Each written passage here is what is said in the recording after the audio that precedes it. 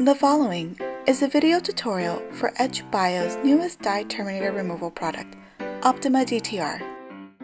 Optima DTR is a new product line of Dye Terminator Removal products that was developed specifically for high-volume users. Optima plates are based on a novel, fully hydrated gel filtration matrix that removes all the same types of contaminants as Performa. Each Optima sample kit comes with the following items. The main component of the kit are the Optima DTR 96 well plates. The hydrated resin contains no hazardous chemicals or preservatives. We use EdgeBio's adhesive plate sealers to seal the top and bottom of the plate.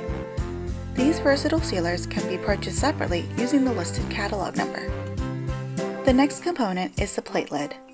Since the plate sealers must be removed prior to the first spin, the plate lid can be used to prevent cross-contamination during cleanup. Aside from the fact that you can use this item multiple times, it can also be purchased separately directly from EdgeBio. The kit also includes collection plates. This plate is used during the second spin to collect the purified DNA sequencing products.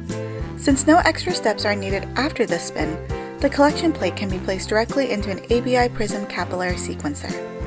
Like most of the other components in this kit, you can buy the collection plates separately by referencing the catalog number shown. The final component provided is the flat bottom waste plate. This plate is used during the first spin to catch the excess hydrating liquid that is removed to minimize dilution of the DNA sequencing products. Like the plate lids, this plate can be reused multiple times. To accommodate individual needs, Optima DTR comes in a variety of kit sizes. For the purposes of this tutorial, we will be featuring our 2-plate kit. Inside the box, you will find plate lids, which are used to prevent cross-contamination during cleanup. Collection plates, which serve as a receiver for the purified DNA sequencing products during the second spin. Flat bottom waste plates, which are used to catch the hydrating liquid during the first spin. Optima DTR gel filtration plates, each labeled with a lot number, expiration date, and storage conditions. And finally, a protocol, which contains detailed instructions about how to use the product along with how to carry out RCF to RPM conversions. You can also visit our website to use our online converter. The protocol for Optima DTR plates involves a few simple steps with a total processing time of 7 to 10 minutes. The first step merely involves pulling the plate out of the foil pouch. Next, remove the bottom plate sealer first. After you place the Optima plate on the tray, remove the top plate sealer.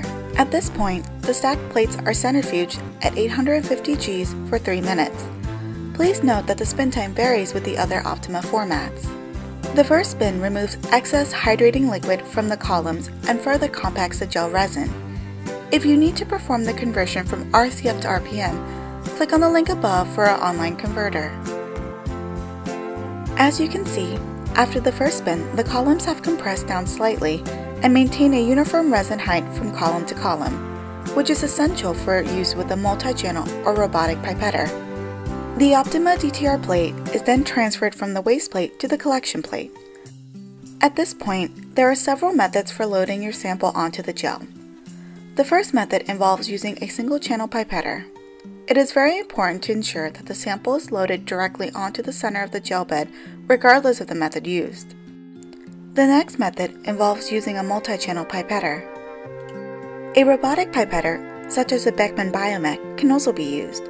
Since all of the columns have a consistent resin height across the plate, using either a robotic or multi-channel pipettor is effortless. The Optima and collection plates are once again centrifuged at 850 Gs, but this time for 5 minutes. During the second spin, the DNA sequencing products pass through the column and any small molecules less than 20 base pair in length are trapped in the resin. After the second spin, you can see that there is an even volume of eluate recovered. Generally, you will see an increase of 1 to 4 microliters in addition to the input volume. The Optima plate is now discarded. You have now purified products that are ready to be sequenced without the need for high diformamide or any other reagents. The sample and collection plate can now be loaded directly into an ABI Prism sequencer. Thank you for watching this tutorial. If you are interested in our products or would like to request a free sample, please visit us online at edgebio.com or contact us at customerservice@edgebio.com.